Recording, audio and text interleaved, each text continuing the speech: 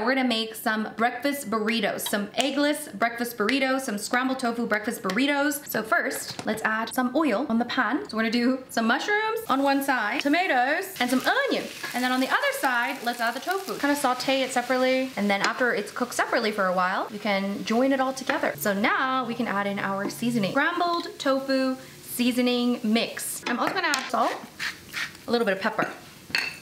We're gonna add these lovely beans, and I'm also gonna add some spinach. Basically, just wanna mix it until the spinach is nicely wilted. I'm just gonna add a tiny bit of lemon juice at the very end. So now I'm gonna set this aside. All right, guys, so now we're gonna put together the breakfast burrito, and then we're just gonna wrap it. So cute! Oh my gosh, it's perfect. Those are the burritos, and then whenever I'm ready to eat them, I think I would just like grill it on the stove, like on a pan with a little bit of oil, and just get it nice and browned, and then enjoy it with some hot sauce or some salsa.